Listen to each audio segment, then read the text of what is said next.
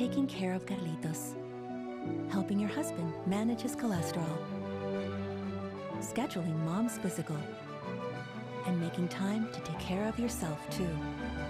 At Ultimed, we provide comprehensive health services under one roof, so you can spend more time caring for who matters most. Live fully and grow healthy at any age with Ultimed.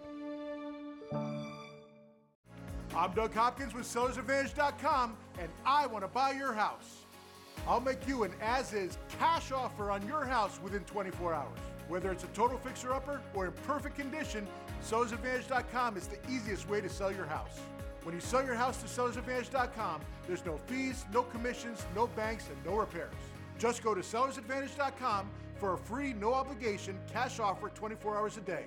That's SellersAdvantage.com. Kathy Farah and Jonathan Gonzalez, tonight at 11 on NBC4. NBC4 News at 6 starts with breaking news.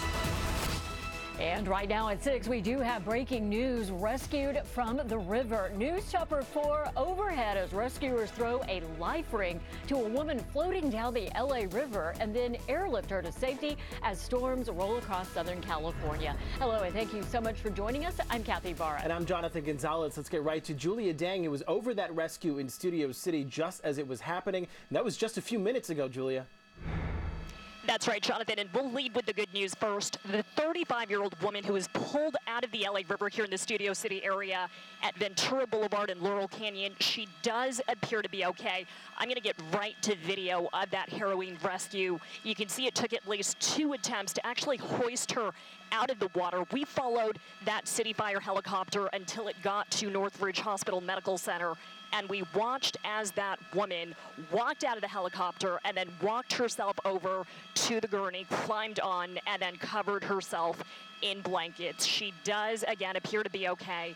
Still unclear how she ended up in the water. We do know that LAPD and LA City Fire both responded with helicopters. The fast-moving water was going about 15 miles per hour. It was not very deep, though. Preliminary reports indicate it was only about knee deep. We are still waiting for information about how she got into the water and, of course, how she's doing tonight. We are live overhead in News Chopper 4.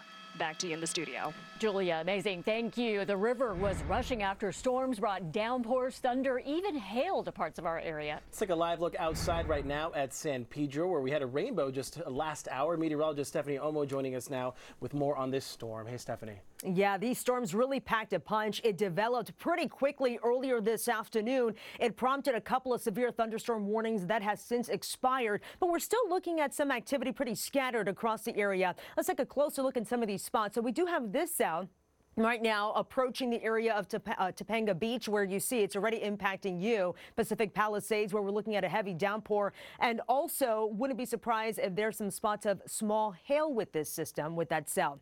Over in the area right near Irwindale, we're looking at some lighter showers there stretching down to West Covina right along the 10, on over into Montclair, up into Claremont, where we're looking at some heavier showers out this way. You see some of the yellows and the oranges, so we're looking at some moderate activity out around your way. We do have that activity continuing to slide its way to the southeast, approaching Riverside County, approaching Corona, and also Riverside, bringing in some of the light showers out in your direction as we continue in the next few minutes or so.